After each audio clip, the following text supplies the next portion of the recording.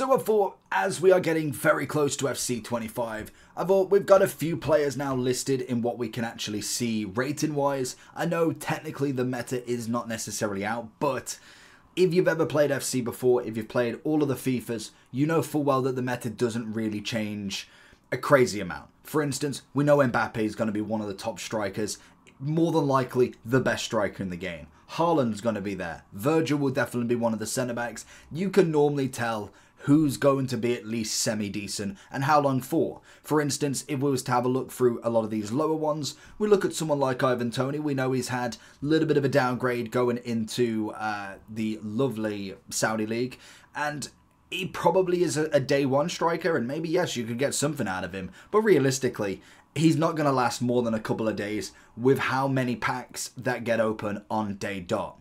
Whereas someone like Werner, you're looking at then the Prem value. That's going to be a big thing when we're looking at a lot of these players, is what league they're in. If you've ever started the game, if you started FC24, as much as it definitely doesn't go on for very long, the massive amount of Prem tax that you get from the very start is incredible. You look at a semi-usable 84 to 87, they tend to have a value higher than what you normally get for any other league. That's why when you look out of the leagues in MLS, in La Liga, there's some decent options you can go for. Werner is a left wing potential. You've got the 3-star, 4-star. I think he's definitely one you could have a look at. But I want to go with a team, because now on the Easy SBC website, you can actually build your very own. So it is a nice one to start with, and you can kind of see what teams you'd like to build and where you kind of want to go with a brand new starter team. Looking at this rating, I'm going to say 80s are going to be out there. You've obviously got Felix coming in now as a left wing striker. Interesting option. Obviously, pace has taken a massive downgrade for him, but he is a 5-star, 4-star, so I could definitely have him as a very beginner player, but it's going to be roughly around like the 82 to 84 if you're not opening up points that you want on like at least the first couple of days. By a month now, you've normally got pretty much one of the best squads that you're going to get. It would be like the R9s, the Mbappes, the Bellinghams that would take it to that next level. So there's no such thing now really as a weekly starter squad, unless you literally just play the game for one day and then it's like every on and off sort of thing. Richarlison, I mean, he could be decent, but I'm not going to say he's going to be in that top squad. We've got Rashford at 81. He's definitely going to be more expensive. And another thing to take into consideration this year is apparently, this is all hearsay because we've heard a lot from EA with what they want to do, but apparently Evolutions is going to be taken more and more. So it will be interesting to see, do they hold on to that? Or is it just something that they say and we get the same sort of Evolutions as always? If you're looking for FC25 coins, Loot Bar have started their first subscription service. You can go onto their website and subscribe for FC25 coins, and with this you'll be sent an email that gives you an extra 5% off on your very first order. This is in addition to the 8% off coupon that is available on your one order to start with.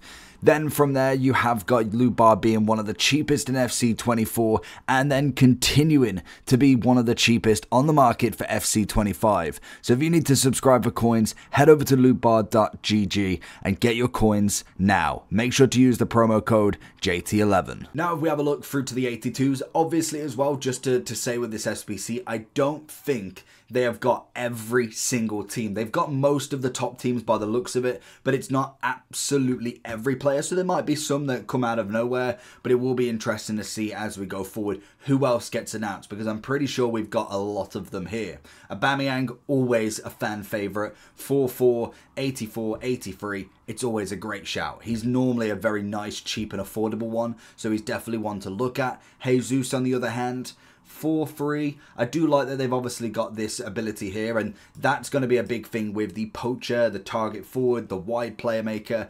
It's going to be interesting to see what that actually has a massive impact on, or is it very much that you get the same players week in, week out. Boniface with a big upgrade. Again, pace-wise, not looking great. He is going to be more of a target forward. I think that one was going to be pretty much self-explanatory. But with someone like him, he will be good with a couple of informs, a special card.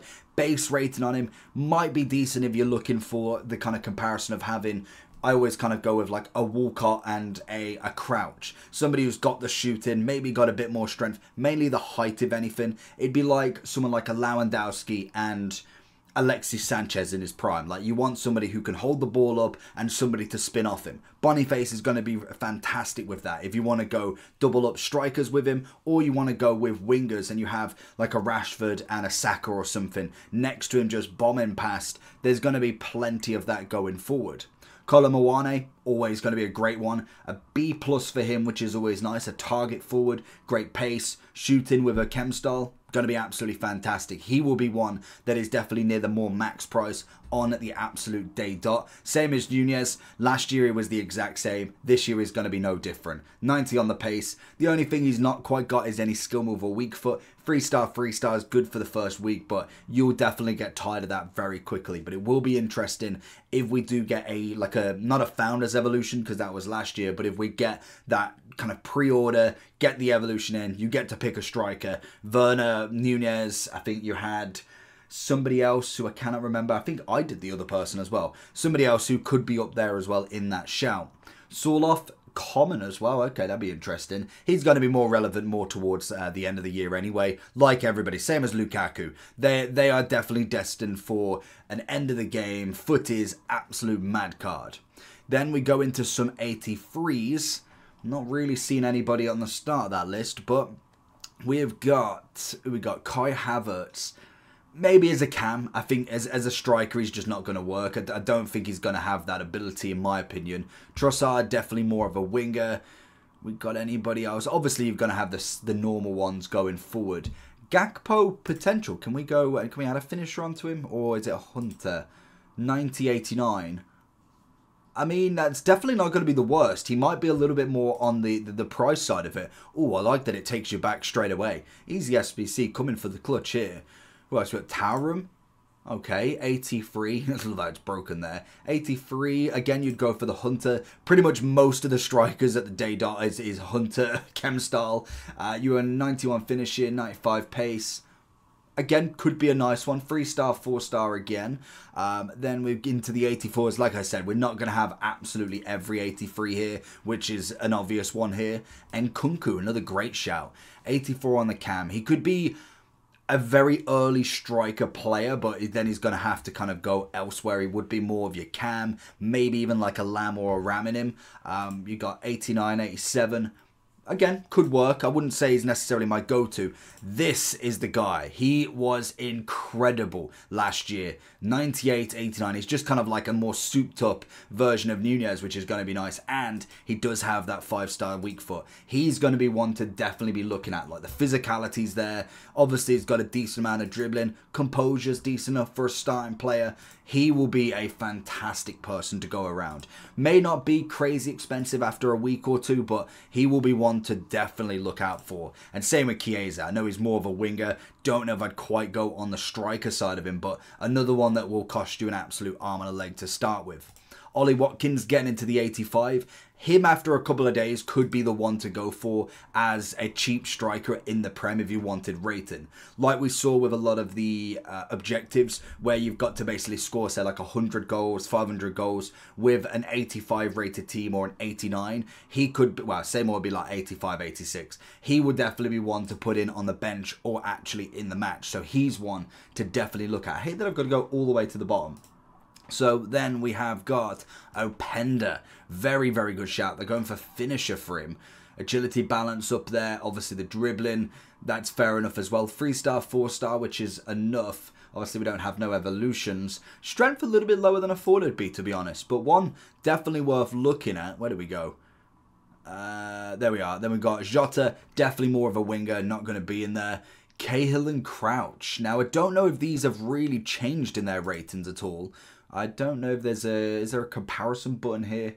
Probably not, but if I get the other screen on Futbin, we can definitely have a look and go with the ratings of what we've got. So Cahill as an 85 to begin with. We have the 80 pace, 85 on the shooting, 76 passing, 81 dribbling. By the looks of it, were identical. So whether that is completely confirmed or they're just going what he's got, regardless, it's going to be a standard striker. He might be a bit expensive for what he actually is. Peter Crouch, always nostalgic merchant. Love him.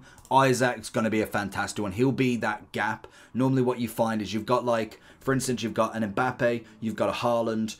We'll have a look at the other top players as well, who's changed in ratings. But then you kind of go down. You have then, like, who's even the mid-tier now? So, like, a Dybala's probably not. Like a Higuain. Not Higuain. I'm thinking of Martinez. So you'll have a Martinez, and then just underneath him, to start with, you have the Prem tax, but then you'll have Isaac, who will be expensive, but he'll be expensive for the rating that he is, rather than necessarily being like an 88 or an 87. You got El Waran, always going to be fantastic. Big boy Ben's dropping down to an 86. He'll be one to look at more so when he gets an upgrade, if anything. Then we're coming into some icon territory. I will be interested at the end. We'll go through what Easy SBC do. Basically, if you've never been on this site, they have a meta score. So it's like run through an algorithm of who is the best striker by the actual card, if you get what I mean. Like, I don't know how they work it. There's probably an explanation somewhere. You got CR7 as an 86. Ole Gunnar Solskjaer. You've got Robbie Keane, always a great shout. Then if we go over to 4, this is where we start to get more expensive, but it's an obvious one. Like Liao is obviously going to be great at the start of the game. Govou, always fantastic. Smolarek, decent one as well. Pop coming in as an 87, 3-5. Again, more of an upgrade, I reckon, for her. We have got Berbatov again. Disappointed with him this year. Well, last year, in fact. I really thought that he might have kind of just slotted himself in a little bit more. He might be better with the specific role. Like we see, he's got a great score of an A, but I don't know how usable he truly will be in this one. Alex Morgan, obviously having the retirement. We are interested to see, do we go straight into like an end of an era for her, or do they just give her the gold and just give her outer performance-based cards? Will be very, very interesting. Oshiman, obviously going in. He's now in the Turkish League. 89, 84. Target forward, solid. Dybala's definitely more a cam until he gets into them higher ratings. Peugeot, Suker, Zola, the obvious icons we know. Swanson now an 87, which is a nice upgrade. Again, more of a winger, if anything. Sonny Baby is going to be straight down the middle for me. 87 pace, 89 shooting. You whack a Hunter on him. He's got the 4-5 as well. He's going to be an absolute gem going forward. Don't need the engine unless you're playing like left mid, left wing. But 95, 95. Good amount of dribbling. Passing's decent enough. He should have the finesse shot plus as well. He's going to be absolutely golden. We obviously have Brolin and Milito, two very good strikers as we know. Milito, Smolarek, Govou, Papin are always good starting strikers. We then have Lewandowski as an 88. I never really fancy him, to be honest, to start with. I like him once he gets into like the team of the season-esque sort of side of it, or maybe just before, but before that, he's just not my sort of striker, to be honest. We then got Owen, Shevchenko, Closer, bit of Griezmann, always going to be fantastic, and he does keep that finesse shot plus, which is exactly what we need. It's going to be a little bit less on the pace side of stuff, so maybe having somebody with a bit more pace around him might be a great shout. And can he play winger still? He is... Oh, we've gone up again. He's just a striker. It'd be interesting to see if they're right or not. We then got a new striker, 85, 89, 4-4.